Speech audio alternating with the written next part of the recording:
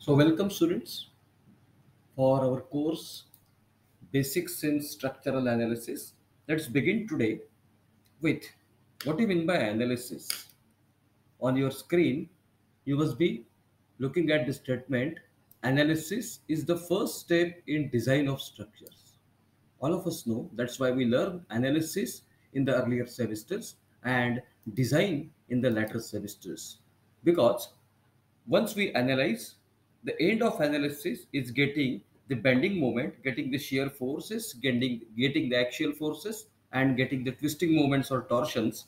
And then based on the analysis, we can design the structures to carry that much shear force, that much bending moment, that much torsion, and that much axial load. So analysis is the first step of design. Analysis aids at shear force diagram, bending moment diagram, axial force diagram, and structural design starts at getting axial forces in the members. For what axial force you need to design the member, for what shear force you need to design the member, for what bending moments you need to design the member. There starts your actual design. So it is the first step of design of structures analysis. And then analysis, what do you mean by exact analysis? Analysis is the response of the structure to the applied loads. When you apply loads on the structures, due to there may be self load of the structure, or there may be imposed loads on the structure, or there may be various loads on the structures, then the structure gives the response to the applied loads in the form of axial force, in the form of shear force, in the form of bending moment, or in the form of twisting moment or torsion. That is the response of the structure. These are the internal forces that are developed in the structure, and that we know as analysis. So the last step of analysis is getting axial force diagram, shear force diagram, bending moment diagram. So there must be a question in everybody's mind, every learner's mind. What do you mean by axial force? Let us understand what do you mean by axial force. Let's understand the simple definition of these terms. What do you mean by axial force? What do you mean by shear force? What do you mean by bending moment? And what do you mean by twisting moment or torsion? So as far as two-dimensional structures are concerned, we will concentrate ourselves only to axial force, shear force, and bending moment, because in basic structural analysis we are going to deal with axial force, shear force, and bending moment. We are going to deal with only two-dimensional structure. So as the name indicates, axial force, let us say this is any structural member, let us say a beam. Let us say a beam, this is any structural member, beam, and let us say this is axis of the beam. This is axis of the beam. Any structural member, that is beam, axis of the beam. A force that is acting along the axis of the member is known as axial force. The force that is acting along the axis of the member is known as axial force. The force that is acting in the direction of axis of the member is known as axial force. So this is axial force.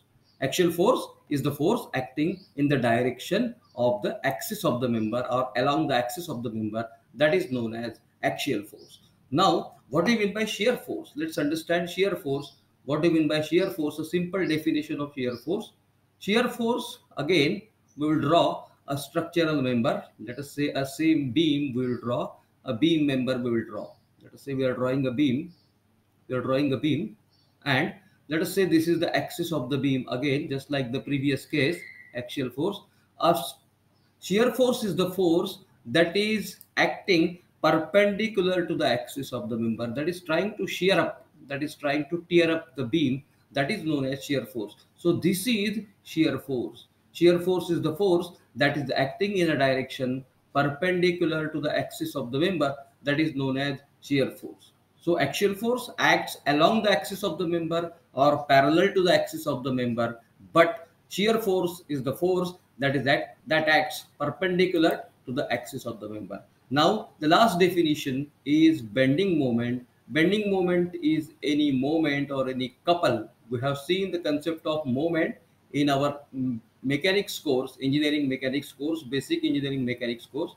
So bending moment is the moment which tries to bend the member along its axis, which bends the axis of the members. Let us say this is a member and this is the axis of the member. So bending moment is a moment or a couple that tries to bend. Let us say this is the couple that tries to bend the member, and then that tries to bend the axis of the member. If we apply, you can imagine, if we apply this type of couple to the particular beam, the beam will bend like this, beam will have the deflected shape like this, and then the axis of the beam will be bending like this. The axis will not be a straight axis, the axis of the beam also will bend. So this is known as bending moment. So shear force, axial force, and bending moment definitions. Shear force is the force which is acting perpendicular to the axis of the member. Axial force is the force which is acting along the axis of the member or parallel to the axis of the member, and bending moment is the moment that is acting. The bending moment is the moment or couple that tries to bend the axis of the structural member. So these are the basic definitions. Now, my friends, it will be worth noticing or worth interesting to know what are the sign conventions for shear force and bending moment and axial force. So sign conventions for shear force, bending moment, and axial force. For our course, we will use these sign conventions throughout our course. So my sign conventions for axial force are like this. Let us say that this is a beam. Let us say this is a beam or any structural member. Initially, we will consider that this is the beam, this is the axis of the beam, and let us say this is my axial force. Now look at this axial force. This axial force is trying to compress the beam. This axial force is trying to compress the beam. So this is compressive force. This axial force is trying to compress the beam. This is compressive force, and compressive force I will consider as negative axial force. So naturally, when compressive force is considered as negative, you must be right that the tensile force, the force that is trying to cause the tension in the beam, just like this. Look at this diagram. The force, let us say the axial force, the force acting along the axis of the member, is trying to create tension at the beam, that is known as tensile force or tension force. Tensile force, I will consider tensile force sign conventions positive. These sign conventions will be followed throughout our course. So this is very important to know what are the sign conventions at present. So sign conventions for compressive load, they are positive, negative compressive, and tensile. Positive is tensile. Compressive force is considered to be negative axial force, and tensile force is considered to be positive axial force. Similarly, it will be interesting to see the sign conventions for shear force. The sign conventions for shear force are, let us say this is any beam and this is the axis of the beam. We know the definition of shear force, that the force that is perpendicular to the axis of the member, that is shear force. Let us say the force is, let us any section xx, and the force is acting to the left of the section. So this left up and right down will be considered as positive shear force. Now, my friends, how to remember this? Left up of the section and right down of the section is considered to be positive shear force. How to remember this? Imagine these two couple acting on a beam. Now everybody will agree that these two forces will try to rotate this beam in a clockwise direction. These two forces, if they are applied to the beam, and if I hinge the beam, if I pin the beam at the center, or if I pin the beam at a particular section, these two will try to rotate the beam in a clockwise direction, and that is considered to be positive. So this is positive shear force sign conventions, that is left of the section up, right of the section down is considered to be positive shear force. And now look at sign conventions of negative shear force.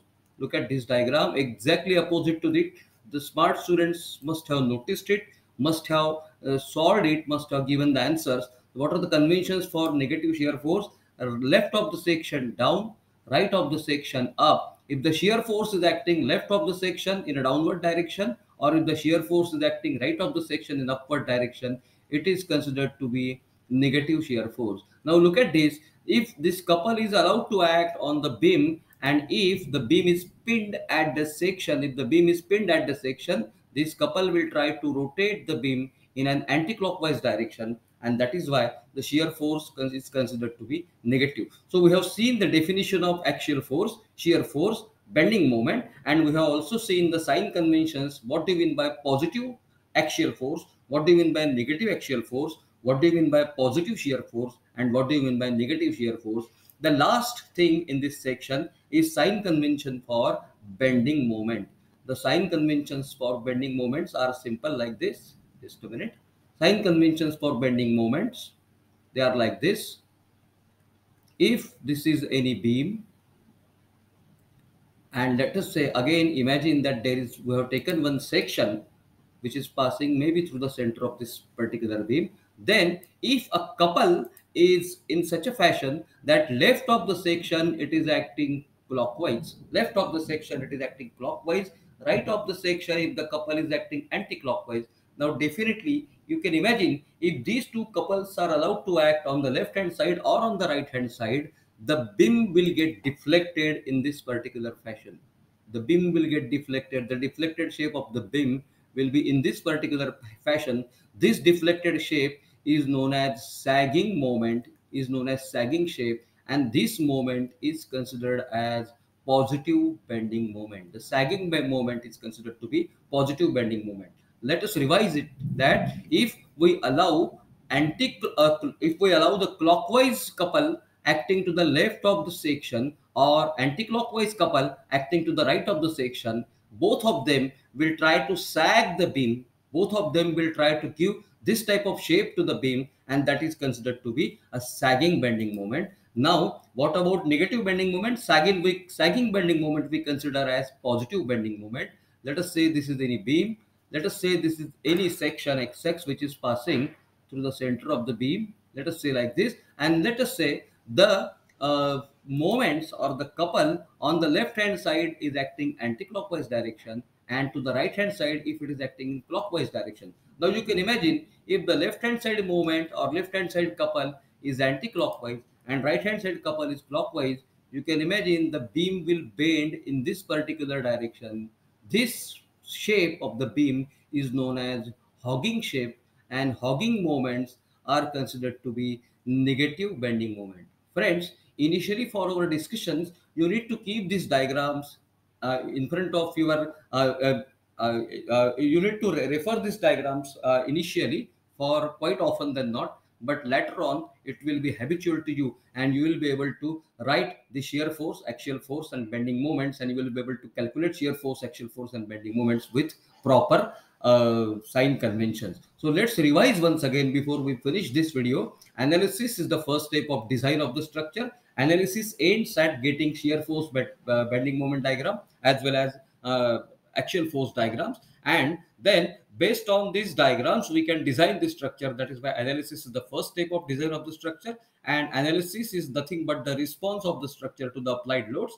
Axial force, shear force and bending moments are the three forces with which the structure gives response in two-dimensional structural analysis. So in basics of structural analysis, we are going to learn about two-dimensional structural analysis. So this is what we are going to learn in this particular course. So this is the first step, that is what knowing what is axial force, what is shear force, what is bending moment, and what are the sign conventions, what is mean by positive axial force, what is mean by negative axial force, what is mean by positive shear force, what is mean by negative shear force, and what do you mean by positive bending moment, and what do you mean by negative bending moment. I hope your ideas are clear and you will remember these conventions forever.